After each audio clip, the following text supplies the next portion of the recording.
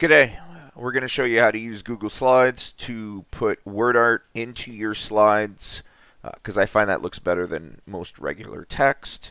How to make that word art colorized, gradient, as well as how to put an outline around the text. So let's begin.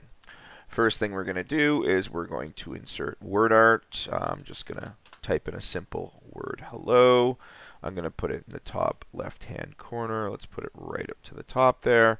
And I'm going to change the font. And again, I can't select the font unless I select the text. So if you're sitting there and going, wait, sir, there's the information I need is not there, that means you just need to select the text. So we're going to select it. I'm going to choose Times New Roman. And then I would like to center it. So I'm going to go arrange and center on the page horizontally. Okay, and now what I want to do is add some color to it. So again, if you notice, this disappears unless I've actually selected my text. I'm going to fill it with color red. But red on its own is boring. Let's add a gradient to that so that it's different shades of red, shall we? So we're going to go to gradient, and we're going to choose custom.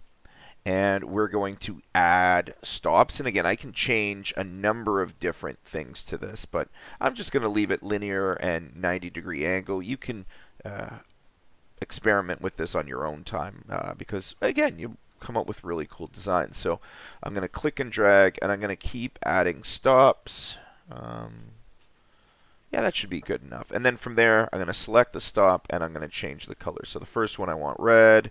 The second one, maybe I'll have a different shade of red. The third one, maybe a little bit darker red. The fourth one, maybe I'll go a little bit lighter. The fifth one, even lighter. And the sixth one, maybe I'll just do a simple black. I press OK. And as you can see, the text looks different. And you might say, well, it's not really what I like. I'd like it to be a little bit, this black-white contrast I don't really like. Well, again, you can mess around with that as much as you want.